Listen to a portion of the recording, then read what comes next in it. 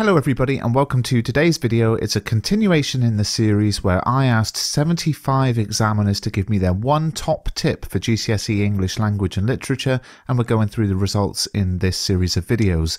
Last week we looked at the English language answers, so make sure you have a look at that, and today we're looking at English literature. So the first thing we're going to look at is answer the question. Let's have a look at these comments. Answer the question, as in don't just write everything you know about the text.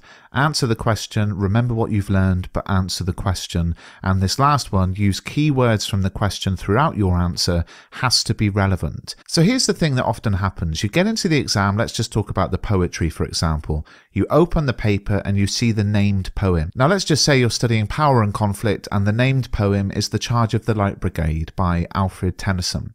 Now what happens is your instinct is to think, oh, I know something great about this poem. I know about the use of dactylic dimeter, but how it breaks in the line someone had blundered, and how the word blundered is so important because it was in the initial war report that Tennyson read, and how that is subtly criticising the fact that the soldiers died for no reason, all that kind of thing. Now, what happens is we have those ideas and we think, I want to write that in my answer, but as is so clearly stated in these comments from the examiners, the question is key. You have to answer the question. This is not an exam that says, tell me everything you know about this text, tell me everything clever you've learned about this poem. It's an exam which says answer the question, and unfortunately, even if you know something really clever, if you cannot link it to what the question is asking, there really is no point in bringing it in. And we see a good way to help you with this in the last comment here.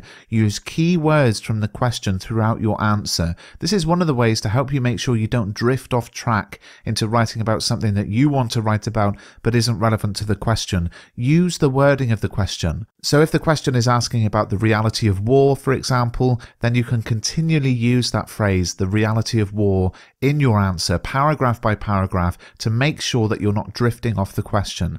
The second one is about the conceptualized response, and if you watch my videos, you'll know about this.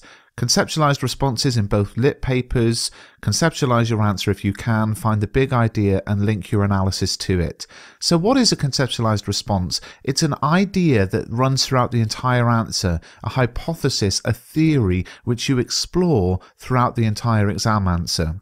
What it is not is an answer which has maybe 4 or 5 totally separate ideas which aren't in any way cohesive, but just kind of random paragraphs that, don't flow together at all. So what this means is you look at the question and you try to think of a theory that you can explore in answer to that question. And I go through this in relation to the poetry in my video, which Power and Conflict poems compare well, which Love and Relationships poems compare well. But you can, for example, pair up the poems in such a way that it'll give you this sort of 2-part line of argument that you can explore really well in about 45 minutes. So let's say you're comparing Ozymandias and My Last Duchess, and there's a question on power, where you can start by saying that both present the people in the poem as powerful, but then go on to undermine that power. That would be the line of argument. And you'd spend half of your answer showing how they are presented as powerful, how in Ozymandias there's the sonnet form which suggests his love for himself, perhaps how the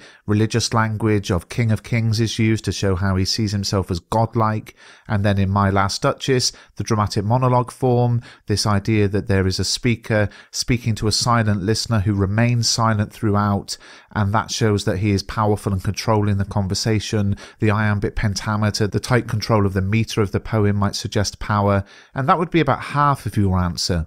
And then the next half would be, but how is that power undermined? So you might look at how in Ozymandias the sonnet form changes as the poem progresses, which suggests a lack of control, a lack of power, how things change over time, and similarly, of course, how the statue itself crumbles away, reflecting the lack of power Ozymandias has. In My Last Duchess, the fact there's enjambment of one long sprawling stanza suggests a lack of control over what he's saying. He's just sort of blurting it all out, and perhaps that suggests a lack of power as well. And that would be your 2-part line of argument. And by the time you've explained all of those points with references to the texts and analysed them, that's going to take you about 45 minutes. To get those top marks, a conceptualised response is a line of argument, a hypothesis, a theory, which you explore throughout the entire answer. Next up, a simple one, but it got a lot of likes, 17 likes. Don't write about the film. And I asked this person, does this still happen? And they said yes, in particular with the new version of An Inspector Calls. So you have to remember that films are different to the text in some way, and that's okay because they're not trying to be exactly like the text, but it's not good then to write about them in the exam.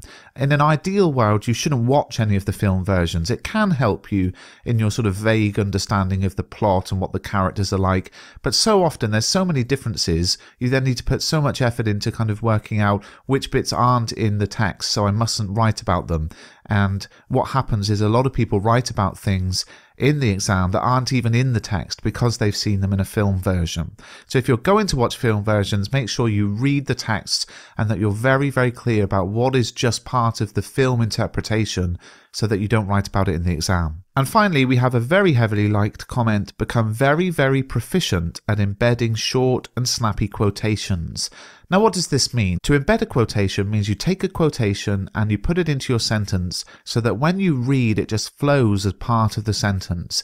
And the idea of having short and snappy quotations, of course, means zooming in perhaps on one or two words or a key phrase to use as evidence in your answer.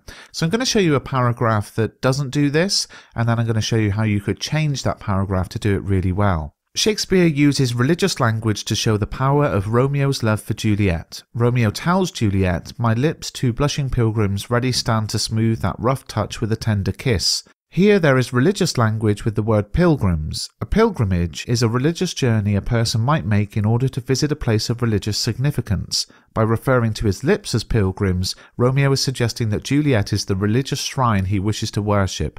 This presents the power of love, suggesting, and I've stopped the paragraph there. So what we can see here is the sort of thing so many students do.